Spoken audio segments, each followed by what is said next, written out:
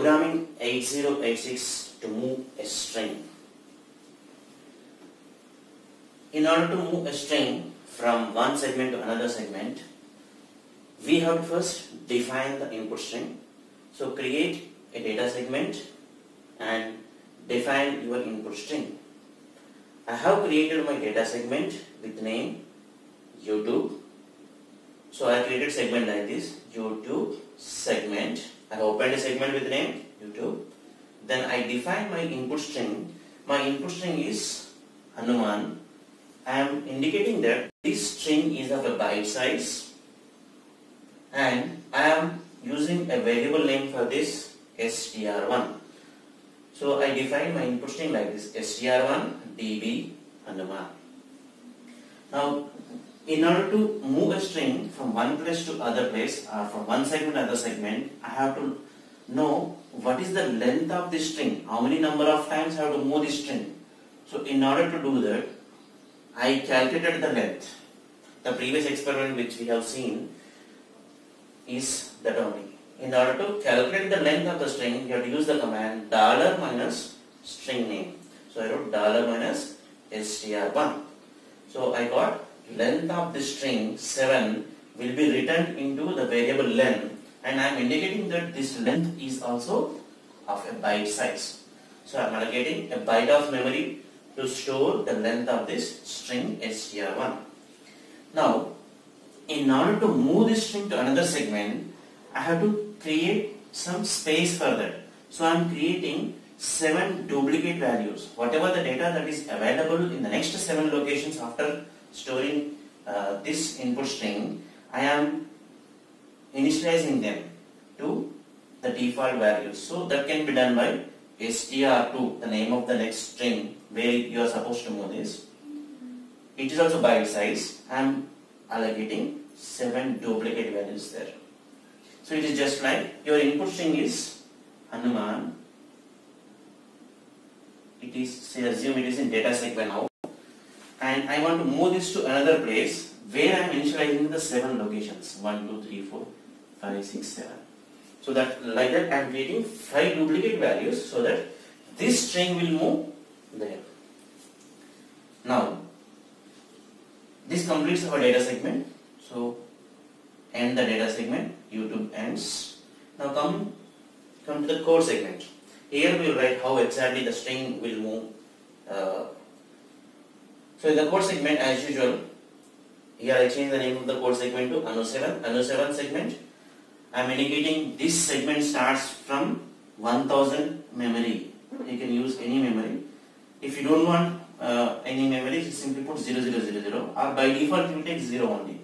If you want your code to start at 7000 memory, so org 7000h, that means the control knows that it has to go to 7000h location where your program starts. And these 2 steps you already know. These are data segment initialization steps. Whatever the address of your data segment will be copied into AX, and then it is copied into DS register. Now coming to this statement, we have an instruction called LEA, load effective address. What it will do is, it will calculate the effective address of this string 1.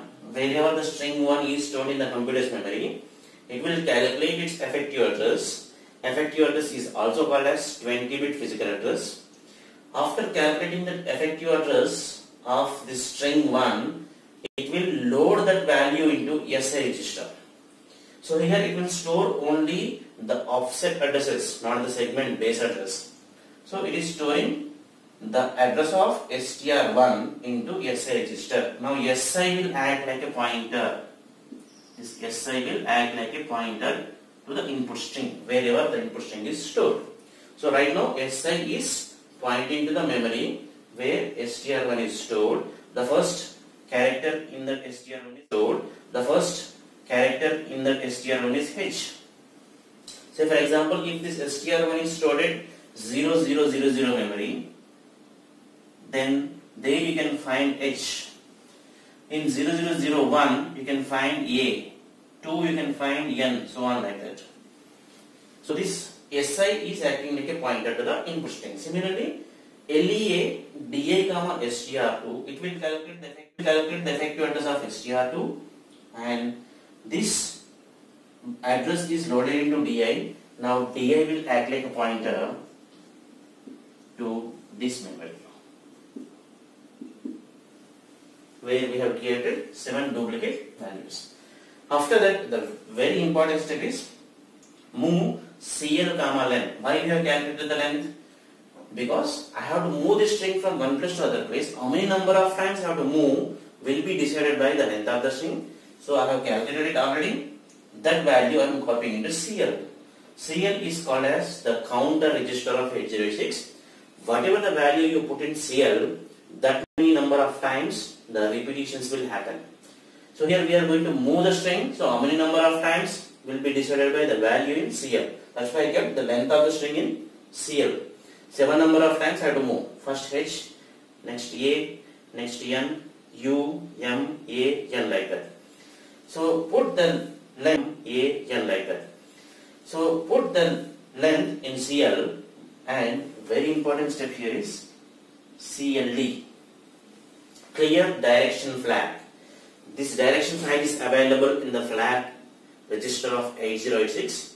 This direction flag will decide whether to process the string in auto increment mode, like I have start with H, next A, N, U, M, A, N. Or if you set this direction flag, it will process the string in auto decrement mode. Either the string will be processed like this or like this. This is called auto increment mode. This is called auto decrement mode. If you have cleared the direction flag, it will copy first H there, here. Next A. How it will go to A? This SI will be incremented to next location. DA will be incremented to next location. A will get copied. Next SI will increment to the next location like this, and DA will increment to the next location. Then N will get copied. Next U, next M, next TA, next TN like that. Right? If you want to do manually, we have to increment SI, increment SI and increment DA in the program itself. But here we have very important instruction, REP, movsb. Movsb means move a string of byte size. It will move string of byte size, like it will take H and move there. Next A and move there. If you want to go for 2 characters at a time, then put W here. Move a string of word size. It will take HA, NU, MA and N null character like that. So, but we don't want to do that. We want to go for only string of byte size only. So move a string of byte size, the instruction available to move a string from one memory to another memory. And I want to do this n number of times depending upon the length. So repeat, move a string of byte size. Move a string of byte size and repeat this process. How many times I repeat this? Depending upon the value in CL. And how I to move the string? Move like this in auto increment mode. Start with H, next A, so on up to N. So these 3 are very important. Move CL comma length, CLD, REP, movsb. The logic of the program is this only. I want to move a string of byte size. How many number of times I have to do will be decided by this instruction, and how I have to do will be decided by this instruction. It will start with H and keep on incrementing, and once it reaches here, like this, once the DA reaches this place, it will stop moving the string because the length is done. CL is having only 7, so 7 number of times it is moving. So this is how we will work with moving a string. We can move a string from one segment to other segment, one memory to another memory location with this logic.